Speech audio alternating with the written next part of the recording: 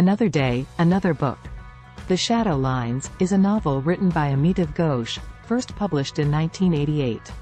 The book is set in India, Bangladesh, and the United Kingdom, and follows the life of the narrator, who is not named, as he tries to piece together the past and understand the present.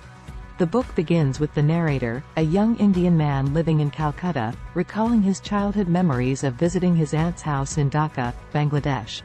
He remembers the stories that his cousin, Ayla, would tell him about the family's history, particularly the events that took place during the Indian independence movement and the partition of India and Pakistan.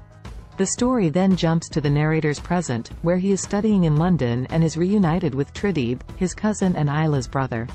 Tridib is a well-read and knowledgeable man, who is obsessed with maps and the idea of borders.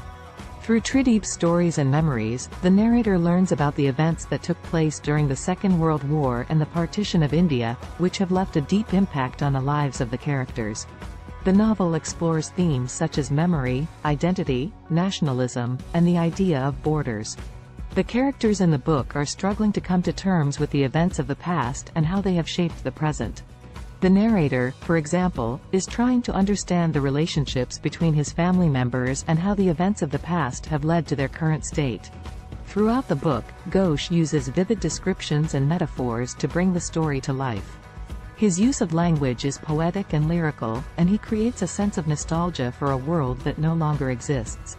He also incorporates historical events and real-life figures, such as the Indian freedom fighter Subhas Chandra Bose, into the story, giving it a sense of authenticity and grounding it in reality.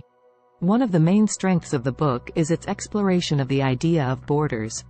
Ghosh highlights how arbitrary borders can be and how they can cause conflicts and divisions between people.